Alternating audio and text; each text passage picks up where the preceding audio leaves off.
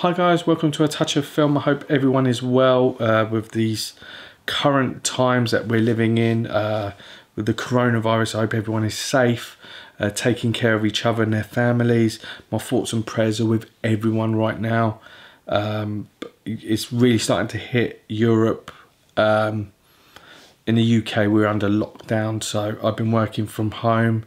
I've not really been doing many videos recently, but I will be getting back more into it. And you'll probably slowly start to see me looking like a caveman because everything is shut, like barber shops. So you will see this transition of me into a werewolf in the next few weeks.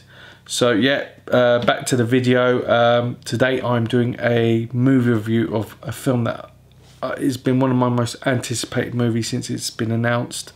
It is Tsai Ming-Liang's Days. Now, Tsai Ming-Liang is one of my favourite directors.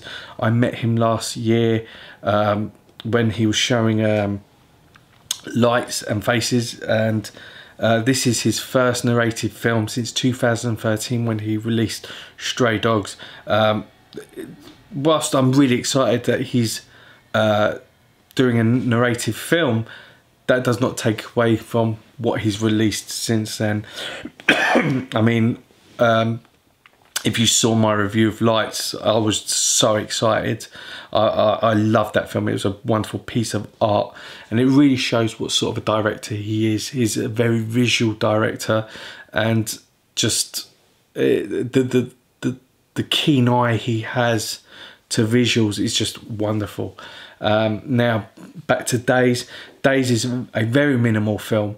We have two characters in it. It's set in Bangkok.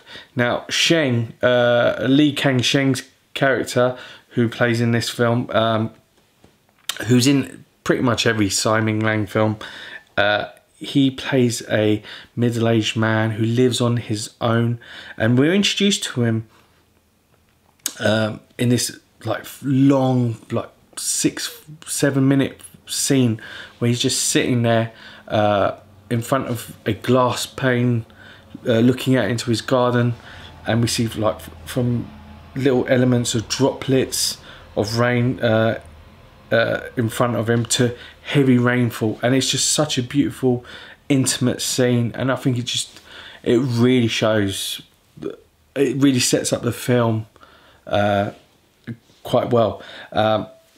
And he travels to Thailand from here due to like a neck back pain that he's been getting, to receive acupuncture, but a very like obscure form of acupuncture that I've never seen before, where it's like got charcoal on it, like to add heat to it.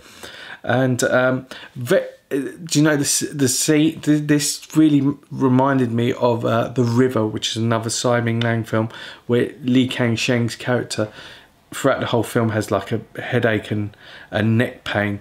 But yeah, from there we also see another character which at this time hasn't interacted with Sheng's character, where he played by, if I say his name correctly, Anong Hong-si.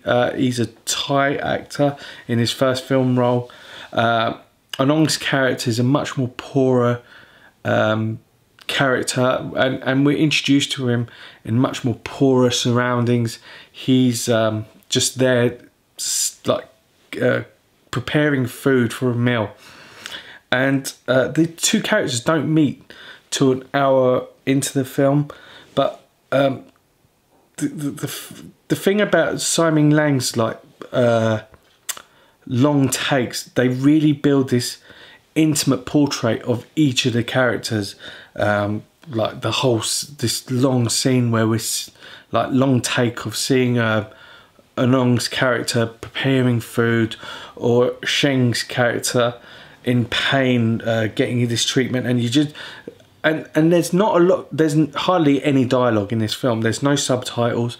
The only sort of dialogue we see at the beginning is Sheng's like murs of pain, murmuring like to his therapist, and it really does build to his situation as well as Anong's life. And these characters don't meet till, like I said, an hour into the movie, when they meet in a hotel in this very intimate scene. Now, I did talk about similarities with the river. Now, the river has a sex scene in it, which is, how should I say, it's got no romance to it. It's a very sleazy and dark scene. It's a scene that really stays with you when you finish watching the film. This, on the other hand, is much more intimate, more romance. There's more between the characters than what we've seen in the river.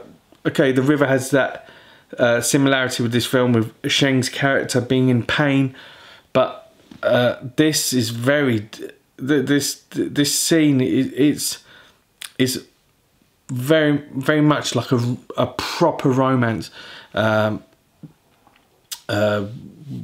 you really see that in the interaction between Sheng and Anong.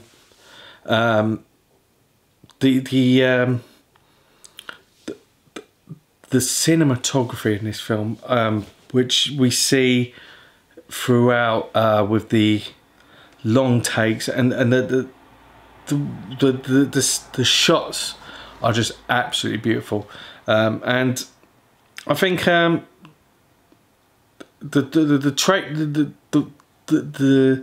long takes really don't just give an aesthetic view, but they, like I said, they do set up these characters, and we do learn a lot about these characters from these long takes. And after the meeting of these two characters, we do see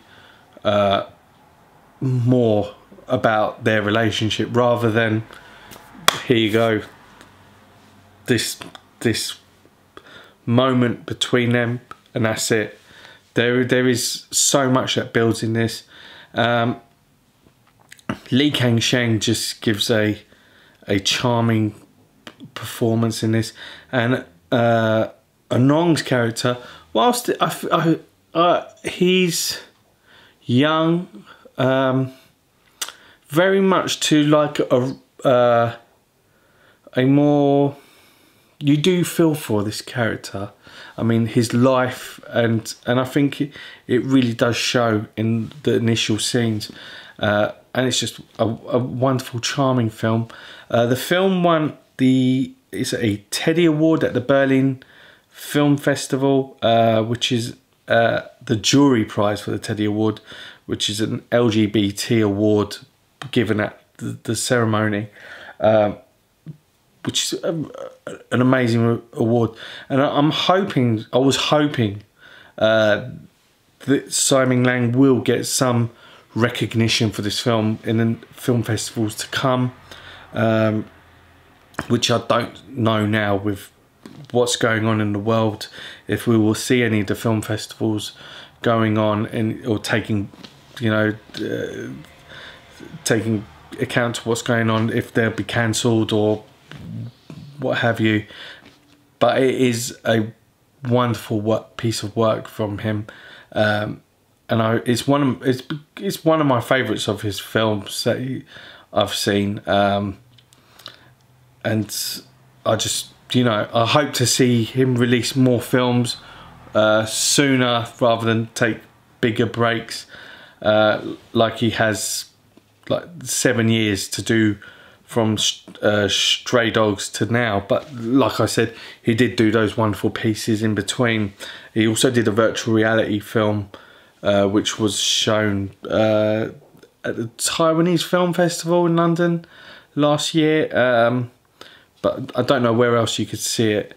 But to do a piece like this with no dialogue at all, the film starts off with right at the opening credits, it says this film has intentionally not placed any subtitles in it. So that's just, at first I was like, whoa, okay, what am I going to understand here? But yeah, you understand everything. It's a silent movie, but a wonderful, beautiful piece of work. If you've seen the movie, comment below. If you plan to see the movie, comment below. Click like, hit that subscribe button. I've got a lot of things coming up soon. I've got another Blu-ray competition which I'm doing with Bud Blue. There's more titles for you to pick from, so stay tuned for that. Yeah, till then guys, hit that subscribe button and I will see you in the next video guys. Take it easy.